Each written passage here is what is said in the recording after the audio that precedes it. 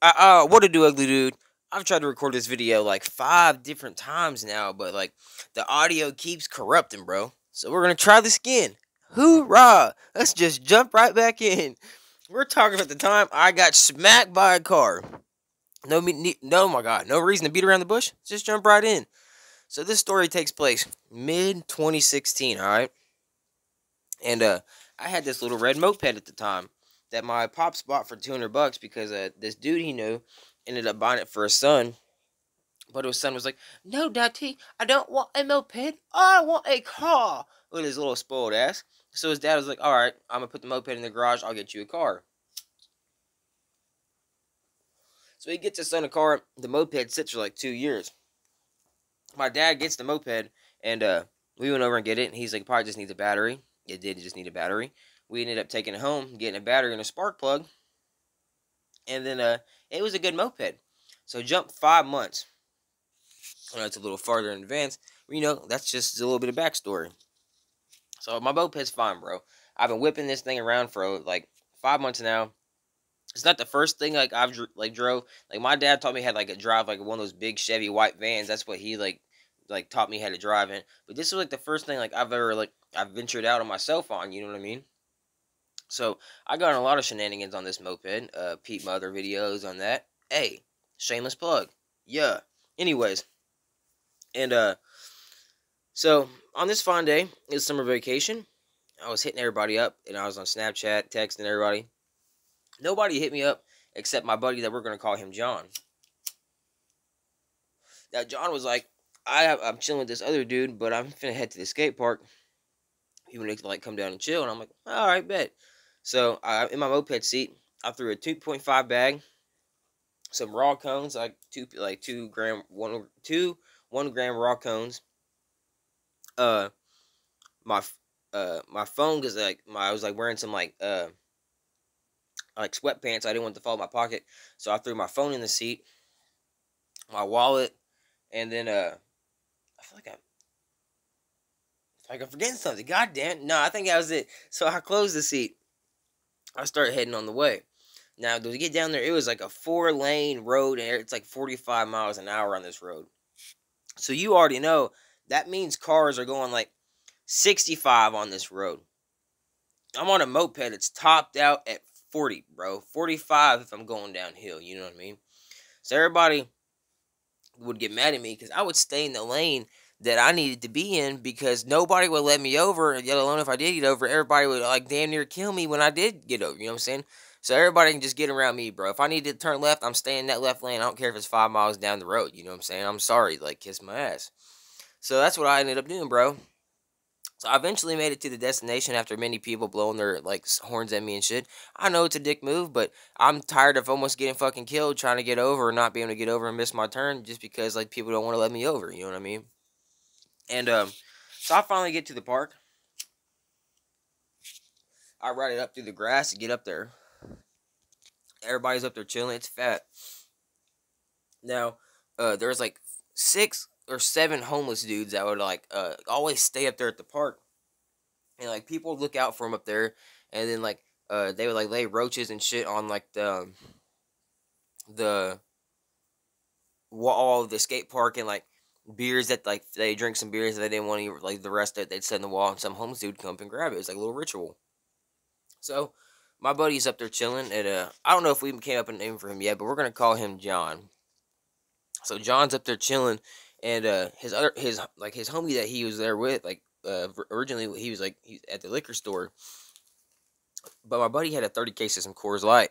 So we just chilled there for like, I don't know, maybe like 2 hours, bro. I ended up packing a little cone.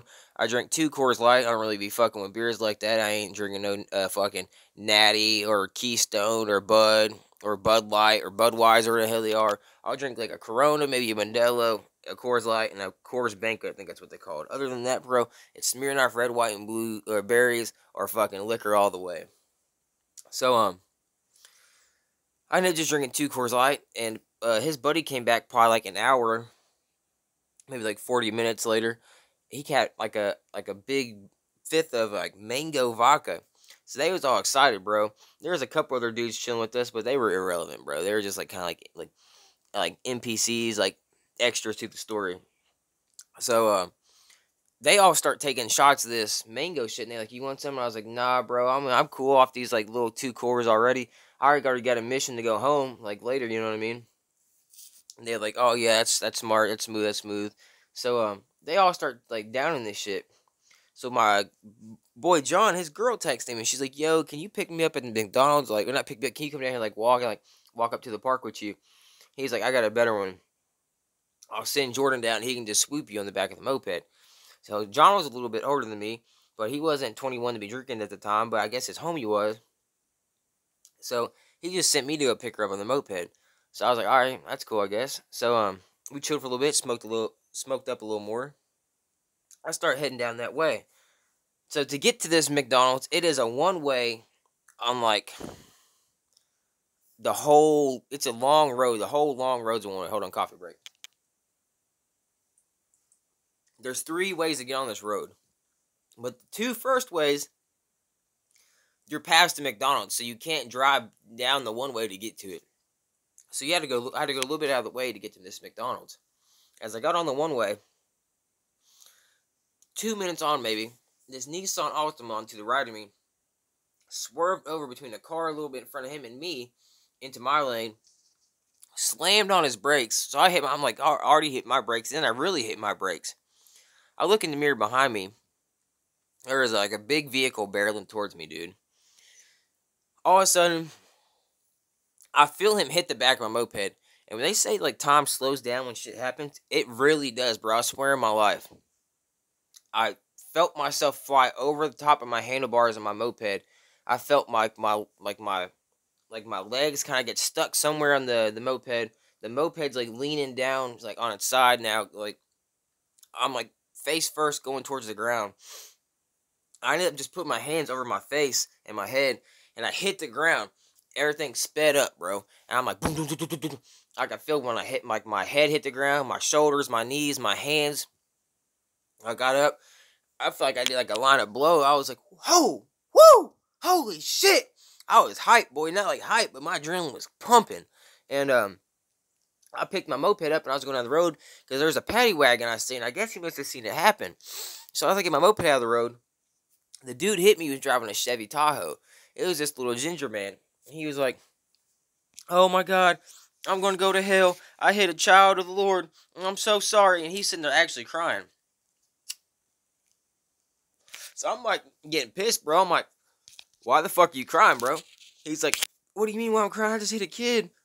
This, and that." I said, "Yeah, you just hit me, bro. You just said it. Stop fucking crying, bro. You just ran." Like, I was getting pissed, you feel me?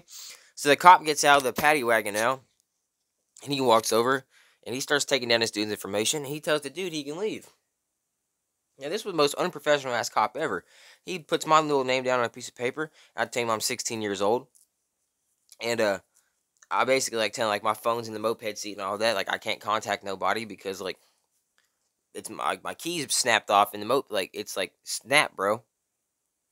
So, fucking, the cop looks at these. Let me see. He looks at the key. He's like, "Oh, yeah, it snapped." And I'm like, "Oh, wow, yeah." Like, "Thanks, Captain Obvious." Like, I didn't say that. I probably fucking should have. You know what I'm saying? I was so like mad, bro. It was like, what a dick thing to say. And so he basically looks at me. He's like, "What, am I making you nervous? Why are you shaking for?" And then I'm like, "I just got hit by a car, dude. What do you mean? Why am I shaking? What kind of question is that?" And then he's like, "Oh, I guess that's good reasoning." Like, why would that not be good reasoning, bro? You seen me get hit. You just let the guy go that was crying because he's talking about hitting me.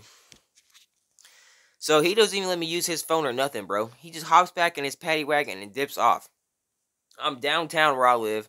It's like all these college like bars and shit, you know what I'm saying? I got a call because I just hit this too hard. Damn. And so I was seeing this group of girls walking past. So I asked them, I said, "Excuse me, can I use your phone?" Now, I'm covered up with blood and road rash, bro. My palms are ate up. There's blood on my shoulder. My shirt's ripped. I got a little bit of blood like on the like, side of my forehead. My knees are ripped up, bro. My arms are bleeding. My elbows are bleeding. She turns her Snapchat camera around on me, and she's like, "This fucking guy's asking me to use my phone. What the fuck?" And, like, keeps walking. I was actually dumbfounded, bro. So I'm sitting there like I gotta find something to do, bro. Like to get home, bro. So I start grabbing like my moped and I start walking down to this little restaurant. And I ended up calling my brother to call my dad because I couldn't remember his number. Now my brother ended up telling my dad that I got arrested because I told him about the cop. So my dad went around to police stations and the juvenile place looking for me. I wasn't even there, type shit. So eventually I called my brother again and I clarified to him where I was at because my dad wasn't there and he told me what happened. So my dad ended up just picking me up that night. And nothing ever got happened. There no court cases ever came of that shit, bro. Nobody ever contacted me because of that. You know what I'm saying? Like my dad said, I should have went to the hospital, but I was honestly scared. You know what I'm saying? I had weed in the moped seat and all that, and I didn't want to do all that. But yeah, bro, that was the time I got hit by a car. Do not recommend it, bro. I mean, it was a good little like story to tell. You know what I'm saying? Like, uh, I'll kind of watch out for bikers out there. You know what I'm saying? Because a lot of people don't look out for them. I know how it is, bro. It's a scary word out there on a bike, man. So if you see a biker on the road, man, show him some love and don't ride his ass, man. Please, you know what I mean? It's uncomfortable when you're on a when you're the dude getting your ass rode on a motorcycle or a moped or something like that. But yeah, I appreciate y'all for watching. If you liked the video, hey, go ahead and leave a like. If you didn't, that's all right. You're entitled to your own opinion, even if you're wrong. I appreciate y'all for watching. I'm gonna get off here. Peace.